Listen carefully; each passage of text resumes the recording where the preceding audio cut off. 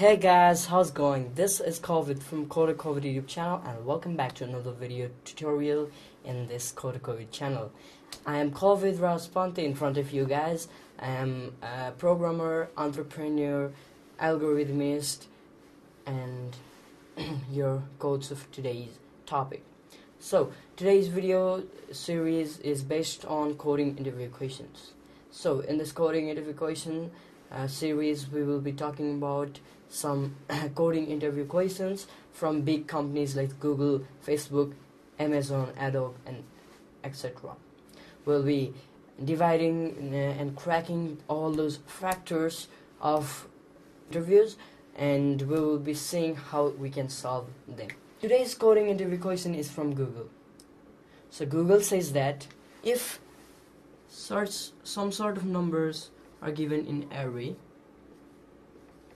like this, for example, your program should return another array of the number with 1 added to it, so it returns 6. Similarly, if 9, 9, 9, 9 are added, given, and then it should return array of this. So it's pretty much a basic concept. What it's doing is it's changing the value by adding it 1. So how can we do this? The answer is very much simple, guys. We can check if the number is 9, then we can change the value of 0. If the last number is another, like 0 or 5, then we can add 1. But the problem is, while we do this one, then you can see the digit it changed. So how we can do this? So I will be taking you to my computer and my screen share.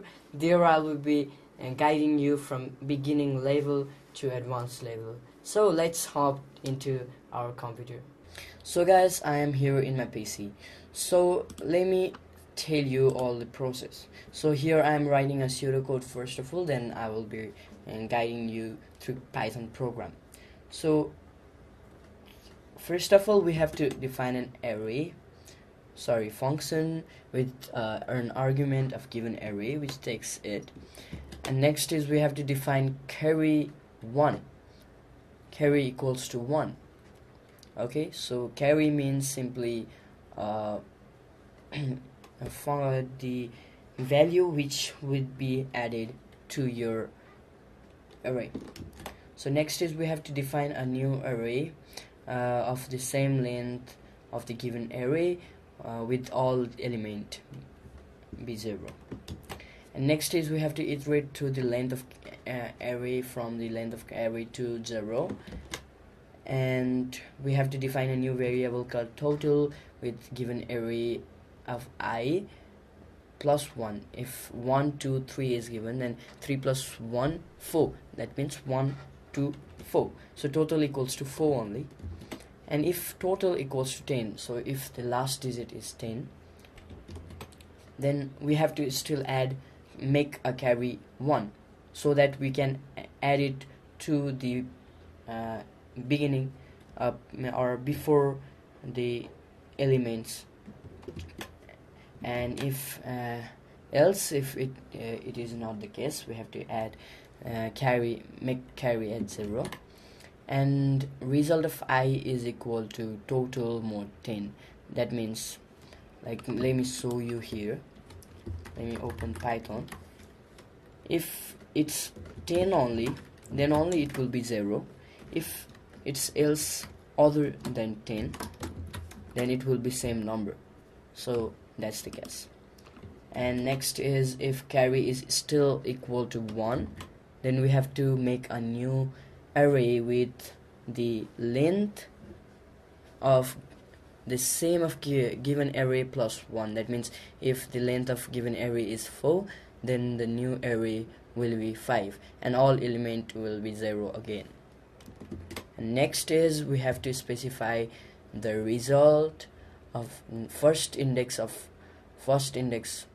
value of result be 1, so that we can make a print 100 if 9999 is given. Okay, so that's a guess, and we have to return finally result. So that's all of pseudocode. So let's go through the Python file. So I have made a Python file over here with the same process what is given here. So we are defining an array, a function with a given array, and we are specifying carry is equal to 1, and making a array of result, named result, with all 0 element from length of given array 1 to length of given array. Okay, so we are iterating through the length of given array -1 up to the first index. From last to first we are doing this, and we are specifying total equals to given array I plus carry, and if total is equal to 10 we are specifying carry is equal to 1, else carry is equal to 0, and result of I is equal to total mod 10. I have already shown you here.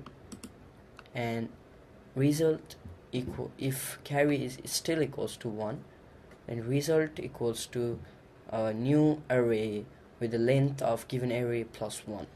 So we are doing this, and result, first index of the result, it will be equal to 1, and we are finally returning the result. So here are some test cases. So it should return 1 0 0 0 0, and it should return 1 2 3 5, and it should return 1 3 0. So let's check Python and Google interview question.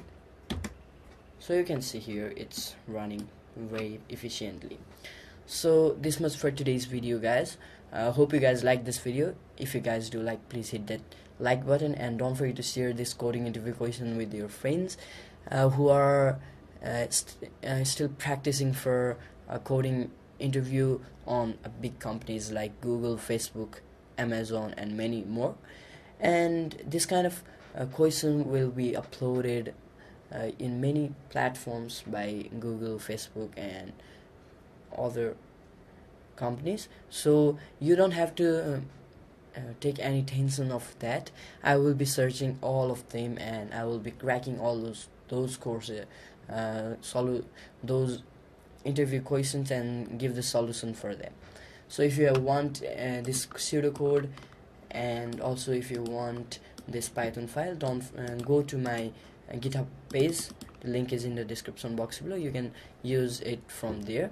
And yeah, if you haven't followed me on my Facebook page, Instagram, Twitter, LinkedIn page, all of the links are given in the description box below. Don't forget to follow me, and if you haven't subscribed our channel yet, don't forget to subscribe this channel, because you will be getting more videos like this on coding interview and Python programming and machine learning, mathematics, and many other things. So thank you guys for watching this video. If you have any queries, you can comment me down below, and you can also email me. All of the details are given in the description box below. Thank you guys for watching this video. I will meet you in the next one.